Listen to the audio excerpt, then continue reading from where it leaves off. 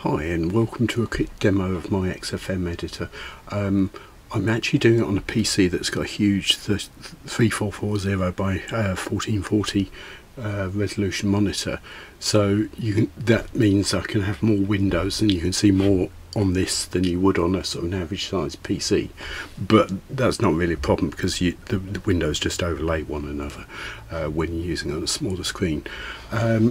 One important feature here is this is Biggles, so this is one of the greatest cats that ever lived, sadly no longer with us. Yes, so let's get started. If I can actually get that to happen. Yes, so at the moment it's not packaged, so you have to run it with Python and you have to have all the right Python libs installed. The way to find out which Python libs you've got, if you have Python installed at the command line, is the pip command. If you pip list, it'll tell you which packages are installed. The ones you're looking for to run this are Mido, Pillow and Python RT MIDI. So if you didn't have those, you would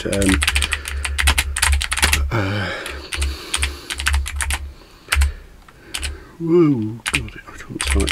And Pillow, if you do that command on my machine, it'll just say I've already got them. So so to run it at the moment, you have to have pulled the files from GitHub and then just run the xfm.py under Python, and when you do that, this happens. There's a short delay at the start because it's breaking apart all of the animation frames for all the controls here.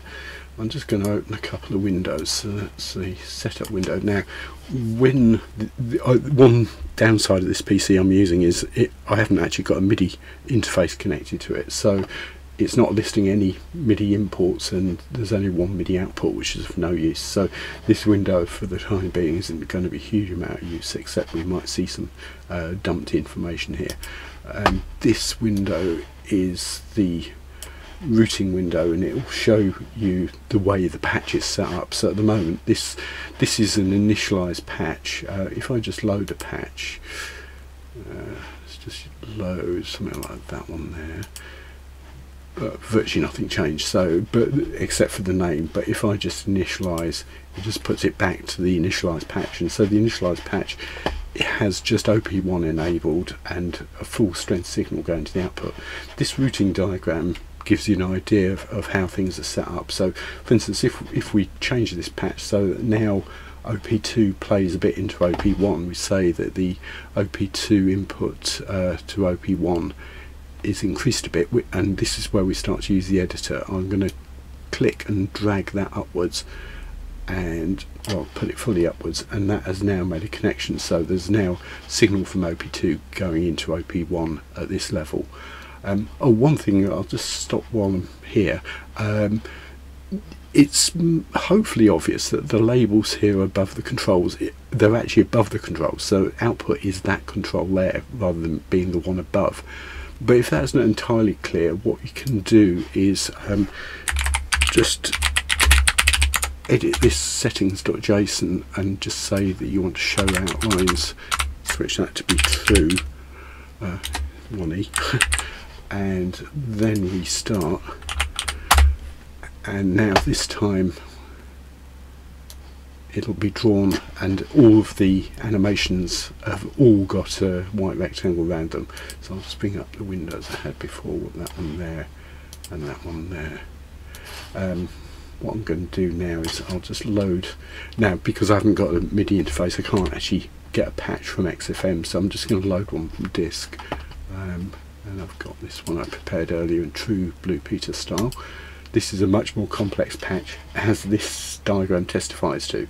As it says, click anywhere showing high values if it looks too complex, but it's just to give you an idea of all the routing. So this has pretty got everything playing to everything, and everything has feedback on itself. So this is where we start to use the editor. So all of these controls, they're all used in pretty much the same way, in that they're mouse draggable. So for most of the simple controls, if I just drag up and down or left and right, it changes the control. So let's see if I can put that back to 0. No, I can't. Yeah. One feature of them is, and that's true of all the controls, is you can use left clicks to increment in ones and right clicks to, so if you get it in roughly the ballpark where you want it and then do that, you can get it accurately set. So let's put it back to 0 and then that's back to 0. So that most of these controls are very similar to that control there. Most of them go 0 to 127, although there's a few that are bipolar, so that goes from -64 to +63, and similarly, let's think with this mixer level over here, that goes from -63 to +63 and so on, but most of these go from 0 to 127. You can see some happening over in the diagram there. Yeah, just talking of that, so these lines, they're drawn in stipples, and that's to try and give you an idea of how intense that is. So let's see, it was OP4 to OP1 I was playing with, so the OP1 input to OP4 input to OP1. So if I make it fully intense, then the line is thick, that yellow line coming up from OP4 to OP1, and as I go down it goes to, it's almost invisible at 06 there, and there you go. But I'll leave that there. Well, just put it halfway, say. Right, so then, as well as the rotary controls, there are these sliders, vertical and horizontal. So they're to form the shape of this ADSR graph. For instance, that is the attack level. So it's at 118. It can go all the way up to 127, or all the way down to 0. And so that control is just moving that point up and down. Similarly, the decay level is there, so I can bring it right the way down or all the way up, and so on. And then the actual horizontal position is to do with how long a time each phase is set to be. So if I reduce the attack phase, then it moves like that. So these 4 controls here and these 4 controls here affect what's going on in the graph here. These are just button animations, so that, for instance, the right left curves, they can be switched between line X exponential, so default line, pitch envelope, that's whether the envelope of the master control is applied to this sound or not. Fixed determines whether this control is either ratio, so if it's a ratio, it's like how much of the frequency of times of the frequency of the played note it will actually be produced by the oscillator. If it's fixed, then it sets a fixed frequency, so you can adjust it like this. Now this control and this control are unusual in that they're in 2 parts. So for instance, when this is frequency, it can go up all the way to a rather curious 9733, all the way down to almost 0. If you want to try and get it to some accurate value, let's try and put it back to 440. So first off, if I move it up and down, then the upper 2 digits are adjusted, and if I move it left and right, the lower 2. So first off, if I try and bring that upper digit, so it's just 4, so bring it all the way, oh sorry, I'm going the wrong way, right, there we are, so bring it all the way back to come on, to, oh, I can't do it.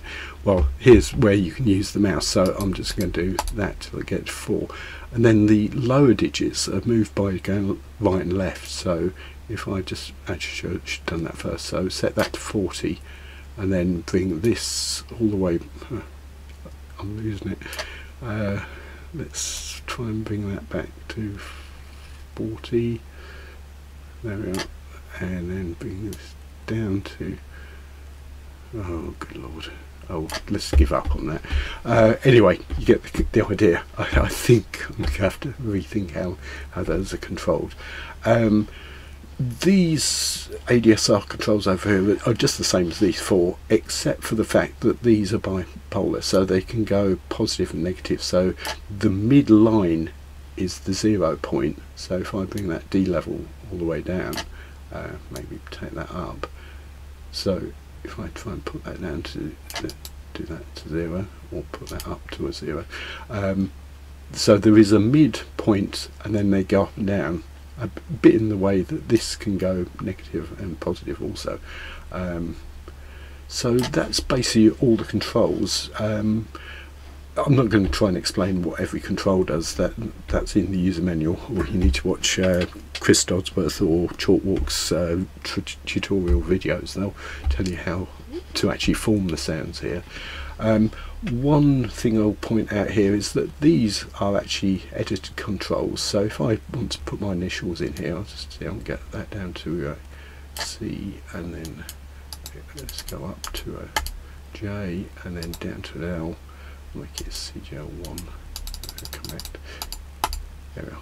So that's named the patch. If I now save it, it's going to be quite small on this screen, but save to patch CGL1.json. So it's taken whatever names here and put the word patch on the front and saved it as a JSON. So now if I initialize it, it all goes simple again. Then if I load, I should find I've got a patch CGL1 there.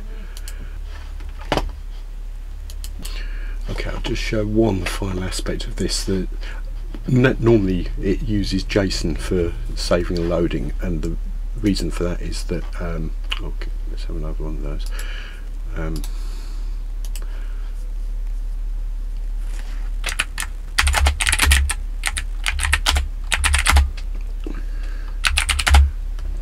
That if I look at something like that one I just saved,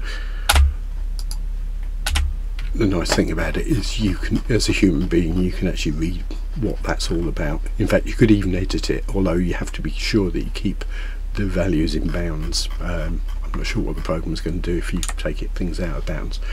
But as well as JSON files, this is something I put in for my own debug use, but it could be useful in that you can actually save sysx files from something like MIDIOX, and then you can actually load SYX files in. So that's done exactly the same thing as if I was connected to XFM and it just sent a patch over. You know, when you do the patch export key sequence, and so these are then filled in. So that is the actual raw patch as it came from the XFM, but it's in a strange encoding where they've taken 8-bit data and they've actually sort of expanded it out a little bit by inserting mask bytes every 7 bytes that set it to be 7-bit data with masks.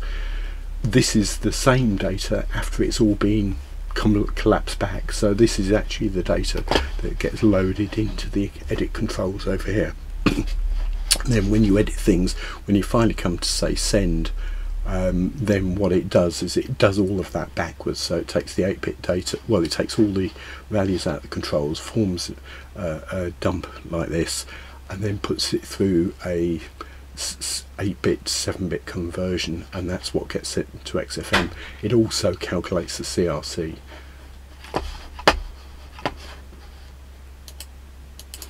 And just one final thing to point out is that you can tick this box here, and equally when I was editing that settings.json, it was a settable option. If that's ticked, then when a sysx arrives from XFM, it's automatically saved whatever the name is. Like this is XFM7, it creates patch underscore XFM7.json. And for the time being, that's all I'm going to show here. This was just using the big screen so you can see all the windows. If I just click these buttons, it closes them, or you can just exit the windows. In the next video, I'm going to record it on a different PC, which has got just my normal laptop screen. But in that case, I'll then be able to connect to the XFM and actually send and receive, I hope. So that's it for now. Bye.